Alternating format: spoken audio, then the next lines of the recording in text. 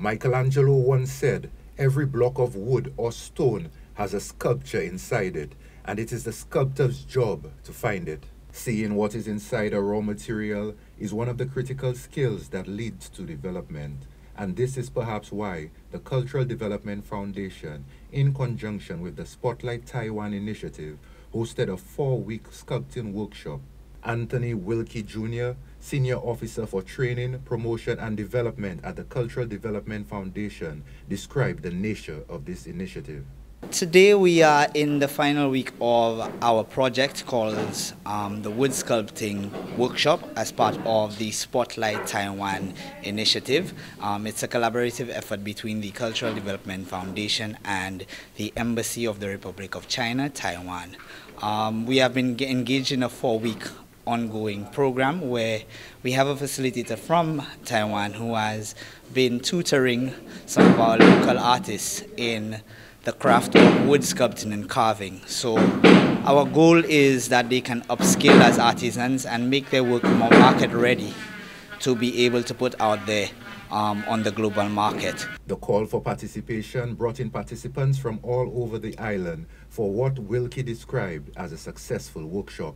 So far we have been blessed with some amazing pieces, and I think that even before we can culminate, we can definitely already say that the program has been a success, and we are looking forward to seeing how we can further the ties with Taiwan and how we can extend this project to another phase to get these products on the market. With the success of this initiative, Wilkie discussed the plans for future workshops. I can't say that we necessarily will be doing wood sculpting in the next phase if we receive this collaboration again, but definitely there are other possibilities of what we can do with the Spotlight Taiwan project.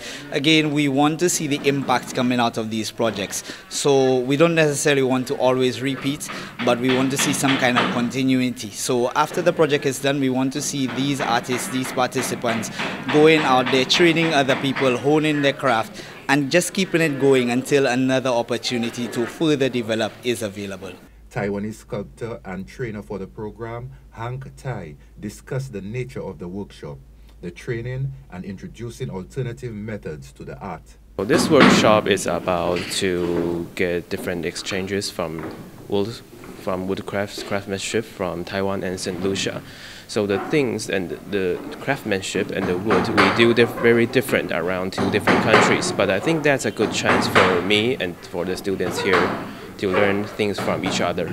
The workshop brought together participants from various sculptural niches from several different sectors. Rohan Joai, a beekeeper from Labri, explained.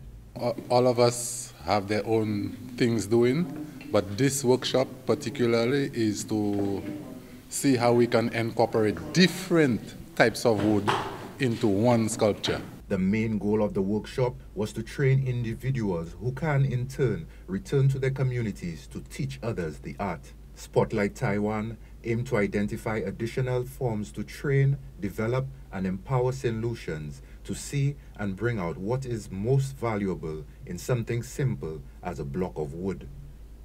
For Choice News Now, I am Dyrad Lionel.